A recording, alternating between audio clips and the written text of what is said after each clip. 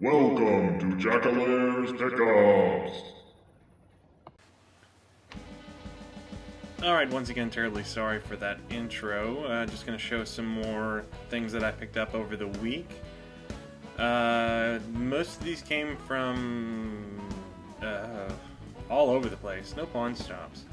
Started out the week by finding this nice Gameboy Color case. There's where the Gameboy Color would go. Got a nice flap in there, little elastic to hold the bands, zipper pocket, and then it opens up underneath there and there's a little pouch for, I don't know what, I would guess instructions that no one ever kept. And then lo and behold, I went to another store and found a Gameboy Advance case. Picked these both up for about $1. I'm gonna clean them up and probably just put them on my wall, throw a little bit of styrofoam in them, but they've got, you know, pockets, zippers, the same thing, and if you notice, they look exactly alike, except for a few minor cosmetic defects. The Game Boy Advance does seem a lot sturdier, but that's just me. The next thing I picked up was Rayman. Now, my son is a fanatic about Rayman Raving Rabbids, so I decided to pick this up to kind of show him where it all started. Not where it started, but, you know, the Rayman. I also picked up Duke Nukem. Now, this was I played this game on PC, and I'd never played it on the PlayStation, and I've kind of played it now, and it's kind of garbage. But it's in the collection now, so it makes me happy. The next place I went to was a place that I usually avoid because they're usually overpriced. But I found this empty, kind of blank-looking case, and all CDs there are 99 cents. So I opened the first one, and I see, whoa, Resident Evil 2, very nice. Disc 1, alright, so I flip it over, I look, and I say, okay. Disc 2, very good. At this point, I am trying not to jump for joy. And then I noticed that there are these two funny little discs in there. Now, I vaguely remember these. They came from Pizza Hut, and they are demo discs. Now, the funny thing is as I started looking at these, there are two of them, is that they used to give us demos when we ordered pizza. And now we have to sign up for the online special super plan in order to get the demos. And of course there is my Jurassic Junkie moment of the week.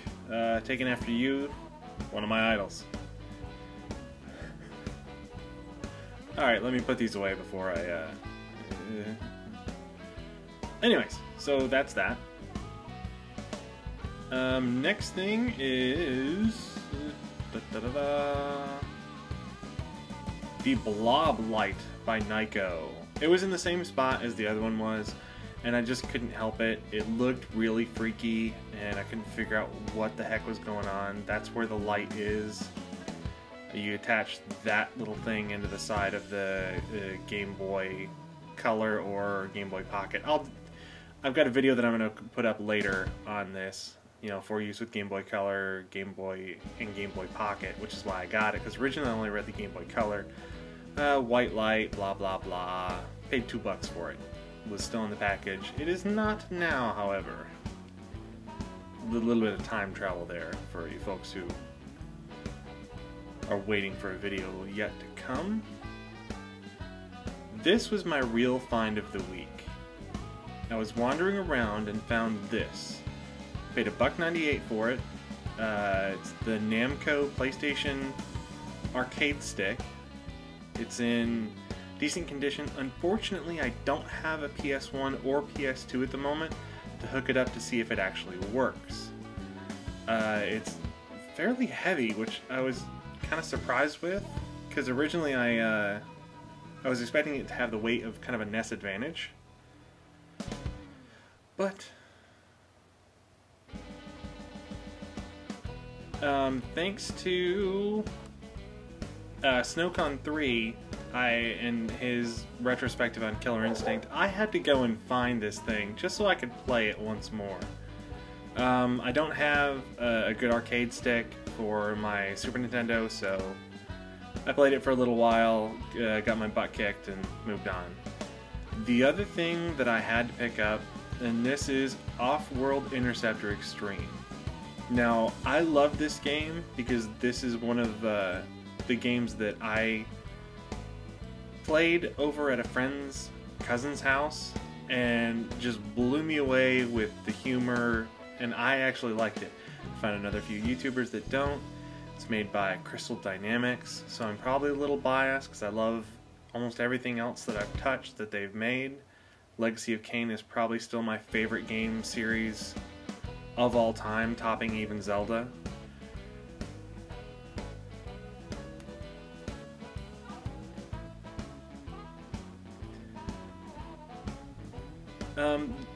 There's a Blockbuster near my house, and they're going out of business. So I walk in there, and they've got these: Call of Duty Black Ops, Spider-Man, Shattered Dimensions, and these are the little cards that they kind of put up when the videos are out to rent, and they were 20 for $1. So I picked up just anything that I thought that would look cool, that I might like. Connectimals is a inside joke with a few people I hang out with. Tangled my son loved, so he got his. Scott Pilgrim, one of my favorite movies in the past decade probably.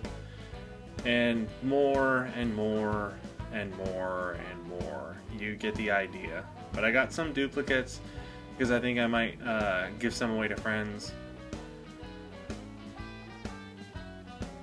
Yeah, just, I mean, they were 20 for $1, so I couldn't pass it up.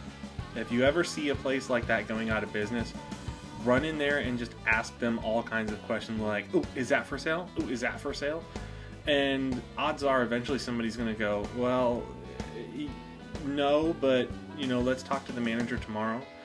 The other fun thing that they were selling were the cases. They were selling the games too, but the games didn't really have, I mean, they didn't have really the great deals. I mean, Blockbuster going out of business, GameStop's got them beat. So I bought some of the pre-order cases. Batman Arkham City, Crysis 2, and they just look cool. They're cases. If I get tired of the little placard for the pre-order thing, I can throw them out and end up actually using them as cases. The last one that I picked up was kind of neat in that I didn't realize it at the time, but it's a UMD case. Now, I don't have a PSP anymore. I've had 3 of them and I just get tired of them. But the rest of them are the standard Blockbuster cases, you know, tagged with Blockbuster forever, but, you know, so be it. If I need a replacement, it's there. And that's all I got, I believe. A weird little thing that I picked up was in Toys R Us and picked up the G.I. Joe little tiny action figures. And there's Scarlet and little Cobra guy. And they now sit up on my shelf guarding my video games. Anyways, sidetrack. Take care. Bye.